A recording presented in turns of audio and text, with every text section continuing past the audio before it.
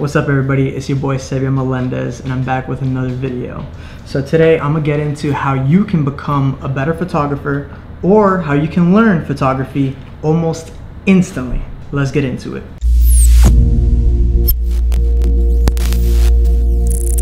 So the tool that we're gonna be using to basically almost learn photography instantly or to become a better photographer is this.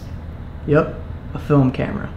Now, if you don't have any experience with film cameras, don't get like scared about it, you know what I mean?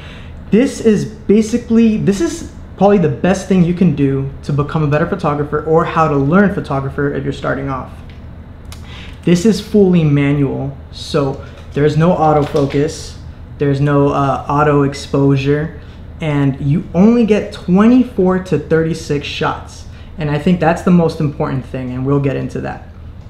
Now, the film camera you choose, some of them, or majority of them, will have a light meter on it, which will help you adjust the exposure using, it's hard to see here, but there's a little needle that helps you basically select your shutter speed and aperture that you want to shoot at by lining up the needle with the meter.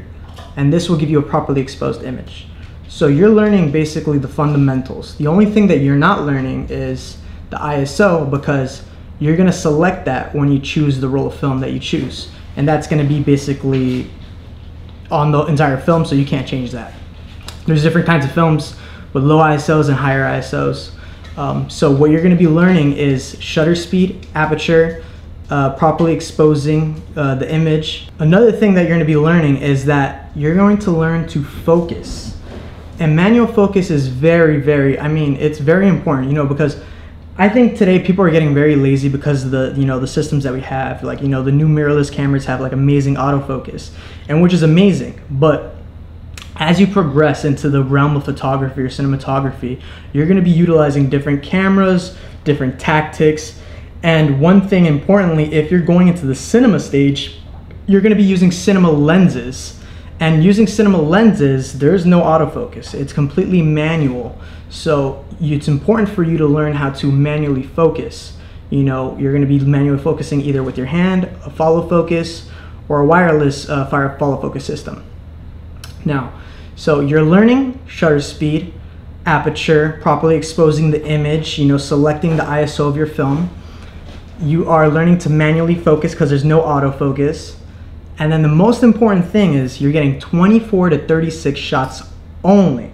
Now, this doesn't mean you can just pick up the camera and you go spray and pray, because that's what people do now. They get lazy.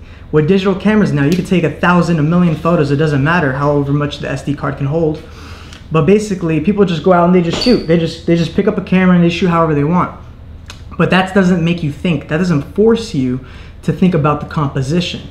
When you only have a limited amount of shots, 24 to 36 shots, you have to think about every single frame, or that shot is going to get wasted once it's properly developed. So 24 to 36 shots, when you're out in the field, you're going to take a photo, you need to think about, oh, I don't want to waste this shot because I want to make this count. So you need to think about the composition. Do you want this angle? Do you want a different angle? Do you want a different angle? Maybe you need to move the model a little bit this way. Maybe you need to shift the light that way, or maybe they need to step a little bit forward. You're using the rule of thirds, you're using leading lines. You're just thinking about the final composition so you get it perfectly right the very first time. And this is gonna make you think and become a better photographer almost instantly. And you're gonna see it pays off. When you see the final product, it just looks amazing. I'm gonna show you some examples with this specific camera that I have. This was a trip to Oregon. This is actually my mom. We were in a flower field, but basically, this is film, and this just looks absolutely amazing. I think it just looks 10 times better than digital. There's really nothing like it. And picking up a film camera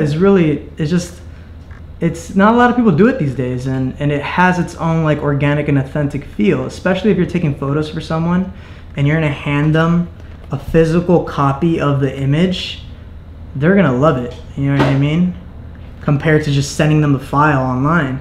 It's a little bit more heartfelt. So I think this is, you can't even really see it, but basically, I think it's just an overall an amazing tool to make you a better photographer. Or if you're a beginner, it really pushes you. It really forces you to learn everything about the camera and how to learn to do photography.